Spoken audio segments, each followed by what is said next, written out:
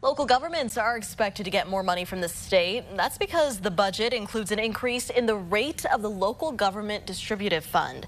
It's the portion of money municipalities get from income tax revenue. They use it to pay for services like public safety, infrastructure projects, and pension benefits. It provides additional revenues then that we can provide services to our community, and it helps to, alleviate the tax burden for those who live in the city of Champaign. At one point, the rate that governments got from the fund was 10%, but that percentage went down after a temporary rise in income taxes.